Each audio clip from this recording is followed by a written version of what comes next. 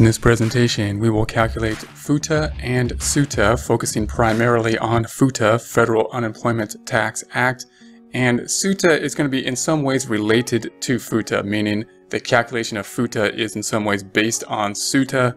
Support accounting instruction by clicking the link below, giving you a free month membership to all of the content on our website, broken out by category, further broken out by course. Each course then organized in a logical, reasonable fashion, making it much more easy to find what you need than can be done on a YouTube page. We also include added resources such as Excel practice problems, PDF files, and more, like QuickBooks backup files when applicable. So once again, click the link below for a free month membership to our website and all the content on it.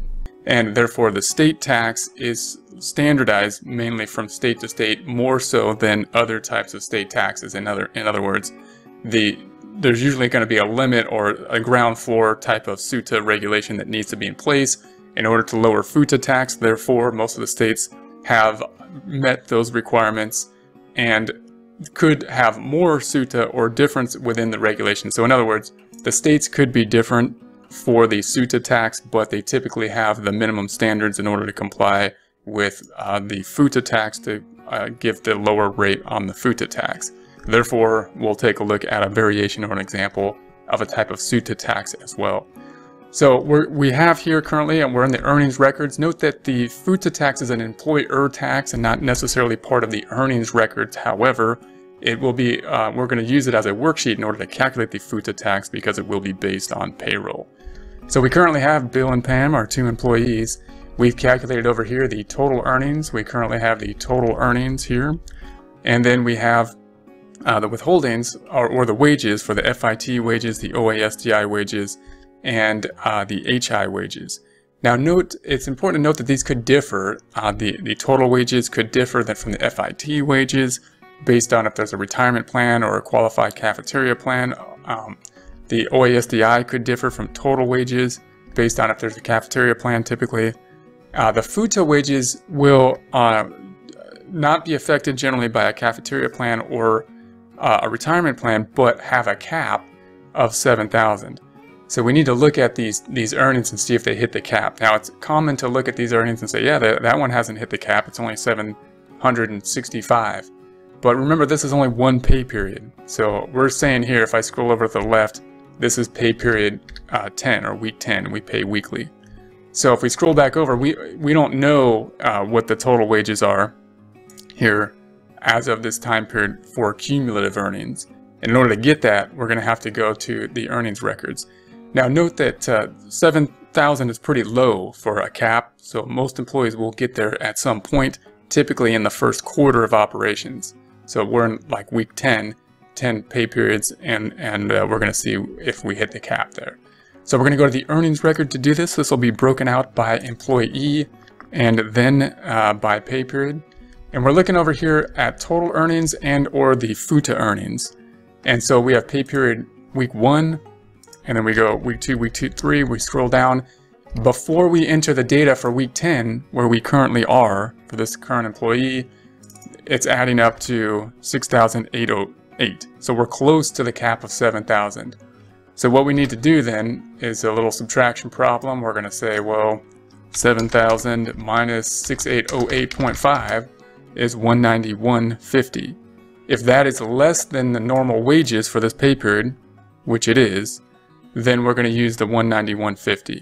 So in other words, we're going to say this pay period FUTA wages is only 191.50, and that brings us to the 7,000. Now if we go down to the earnings records down here for the second employee, note they're clearly over 7,000 long before this. This is a higher earner, and so they're already over. They don't have any FUTA wages at this time.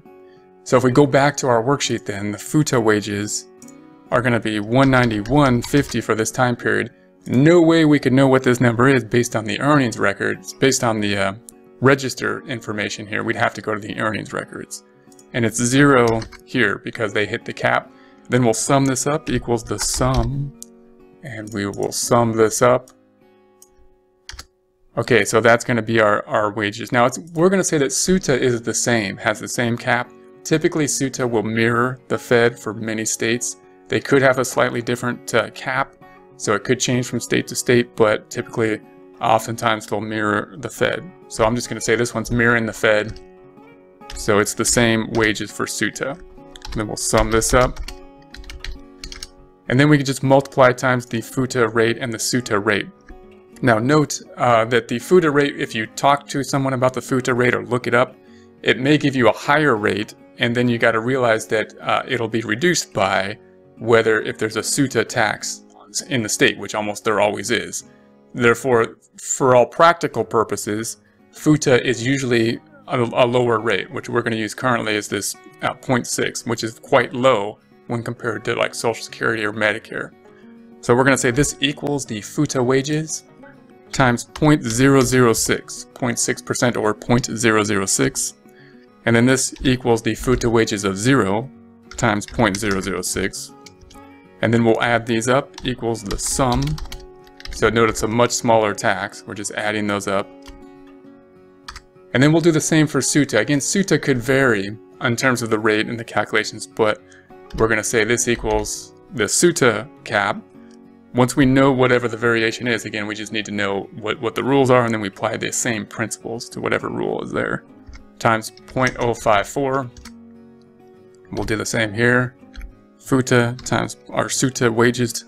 SUTA wage. Let's do that again. That's not right. SUTA wages times the tax of 0.054. Okay, there we have it. Now we'll just sum this up with an equals SUM, double click the sum function and add those up, and that'll give us our 1034.